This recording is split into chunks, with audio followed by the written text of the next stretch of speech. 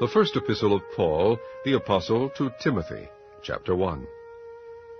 Paul, an apostle of Jesus Christ, by the commandment of God our Savior, and Lord Jesus Christ, which is our hope, unto Timothy, my own son in the faith, grace, mercy, and peace from God our Father, and Jesus Christ our Lord. As I besought thee to abide still at Ephesus, when I went into Macedonia, that thou mightest charge some that they teach no other doctrine, neither give heed to fables and endless genealogies, which minister questions rather than godly edifying, which is in faith, so do. Now the end of the commandment is charity out of a pure heart, and of a good conscience, and of faith unfeigned, from which some having swerved have turned aside unto vain jangling, desiring to be teachers of the law, understanding neither what they say nor whereof they affirm. But we know that the law is good, if a man use it lawfully, knowing this, that the law is not made for a righteous man, but for the lawless and disobedient, for the ungodly and for sinners, for unholy and profane, for murderers of fathers and murderers of mothers, for manslayers, for whoremongers, for them that defile themselves with mankind, for men-stealers, for liars, for perjured persons, and if there be any other thing that is contrary to sound doctrine, according to the glorious gospel of the blessed God, which was committed to my trust. And I thank Christ Jesus our Lord, who hath enabled me, for that he counted me faithful, putting me into the ministry, who was before a blasphemer, and a persecutor, and injurious. But I obtained mercy, because I did it ignorantly in unbelief. And the grace of our Lord was exceeding abundant with faith, and love which is in Christ Jesus. This is a faithful saying, and worthy of all acceptation, that Christ Jesus came into the world to save sinners, of whom I am chief. Howbeit for this cause I obtained mercy, that in me first Jesus Christ might shew forth all long-suffering, for a pattern to them which should hereafter believe on him to life everlasting. Now unto the King eternal, immortal, invisible, the only wise God, be honor and glory forever and ever. Amen.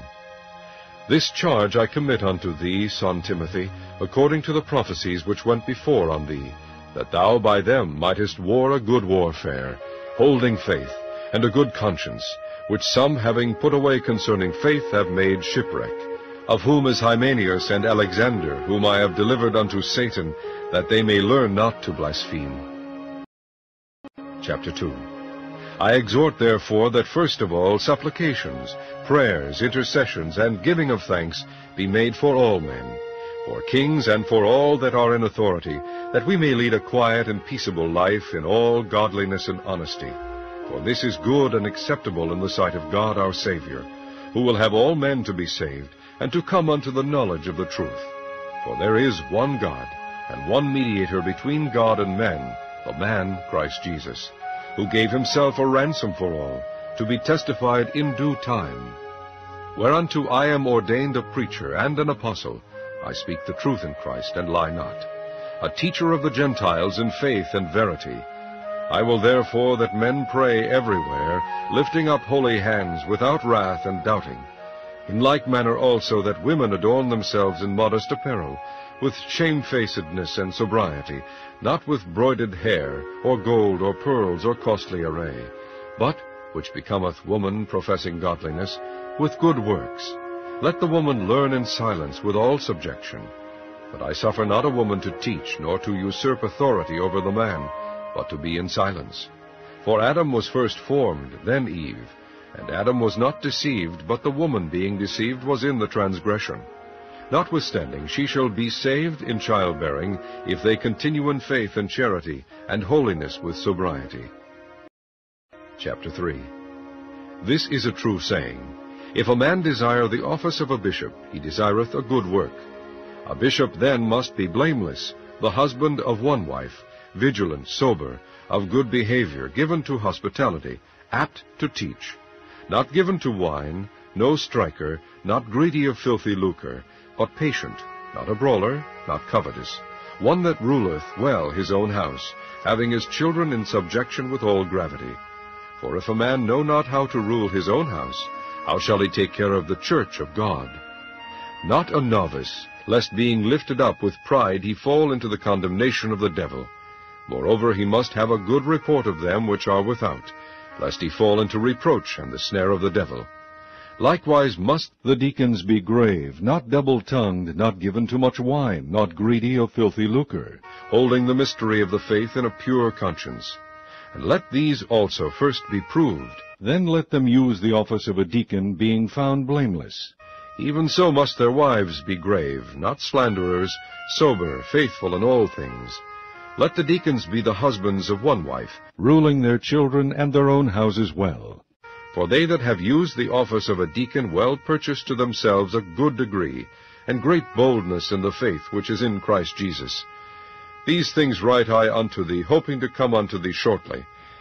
But if I tarry long, that thou mayest know how thou oughtest to behave thyself in the house of God, which is the church of the living God, the pillar and ground of the truth, and without controversy great is the mystery of godliness. God was manifest in the flesh, justified in the Spirit, seen of angels, preached unto the Gentiles, believed on in the world, received up into glory. Chapter 4. Now the Spirit speaketh expressly, that in the latter time some shall depart from the faith, giving heed to seducing spirits and doctrines of devils, speaking lies in hypocrisy, having their conscience seared with a hot iron, forbidding to marry, and commanding to abstain from meats, which God hath created to be received with thanksgiving of them which believe and know the truth. For every creature of God is good, and nothing to be refused if it be received with thanksgiving. For it is sanctified by the word of God and prayer. If thou put the brethren in remembrance of these things, thou shalt be a good minister of Jesus Christ, nourished up in the words of faith and of good doctrine, whereunto thou hast attained. But refuse profane and old wives' fables, and exercise thyself rather unto godliness. For bodily exercise profiteth little, but godliness is profitable unto all things, having promise of the life that now is, and of that which is to come. This is a faithful saying, and worthy of all acceptation. For therefore we both labor and suffer reproach, because we trust in the living God, who is the Savior of all men, especially of those that believe. These things command and teach. Let no man despise thy youth, but be thou an example of the believers in word, in conversation, in charity, in spirit, in faith, in purity, till I come. Give attendance to reading, to exhortation, to doctrine. Neglect not the gift that is in thee, which was given thee by prophecy, with the laying on of the hands of the presbytery. Meditate upon these things, give thyself wholly to them, that thy profiting may appear to all. Take heed unto thyself, and unto the doctrine, continue in them, for in doing this thou shalt both save thyself, and them that hear thee. Chapter 5. Rebuke not an elder, but entreat him as a father, and the younger men as brethren, the elder woman as mothers, the younger as sisters, with all purity.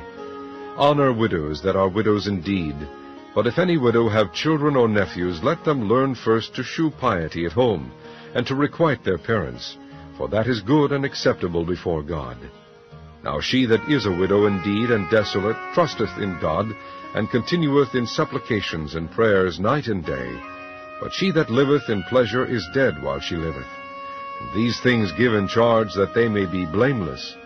But if any provide not for his own, and specially for those of his own house, he hath denied the faith, and is worse than an infidel. Let not a widow be taken into the number under 80 years old, having been the wife of one man, well reported of for good works, if she have brought up children, if she have lodged strangers, if she have washed the saints' feet, if she have relieved the afflicted, if she have diligently followed every good work. But the younger widows refuse, for when they have begun to wax wanton against Christ, they will marry, having damnation because they have cast off their first faith.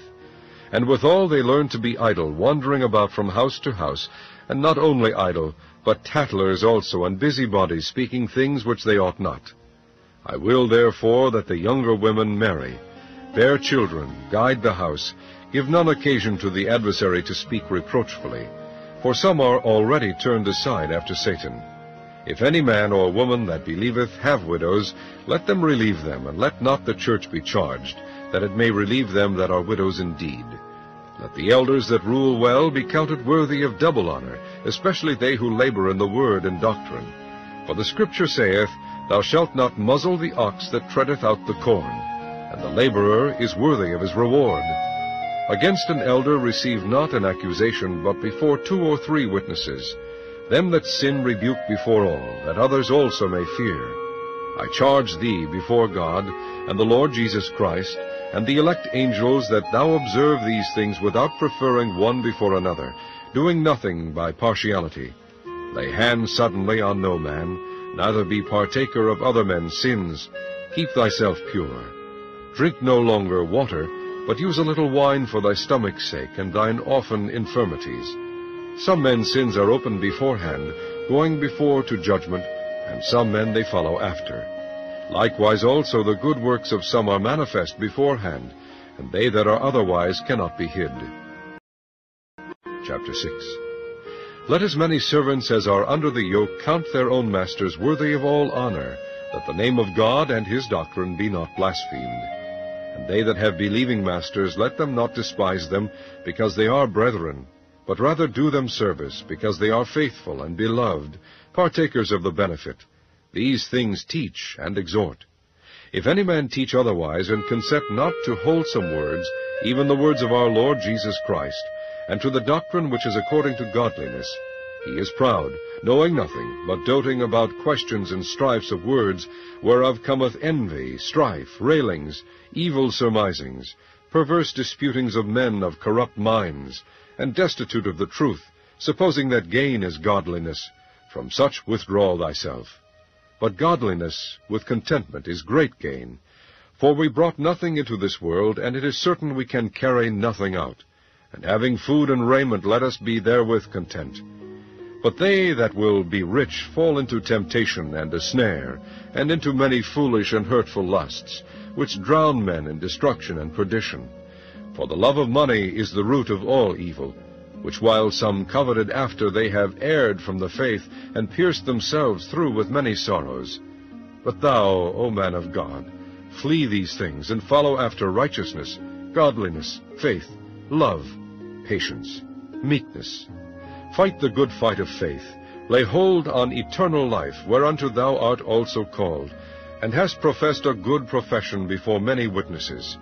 I give thee charge in the sight of God, who quickeneth all things, and before Christ Jesus, who before Pontius Pilate witnessed a good confession, that thou keep this commandment without spot, unrebukable, until the appearance of our Lord Jesus Christ, which in his times he shall shew, who is the blessed and only potentate, the King of kings and Lord of lords, who only hath immortality, dwelling in the light which no man can approach unto, whom no man hath seen, nor can see, to whom be honor and power everlasting. Amen.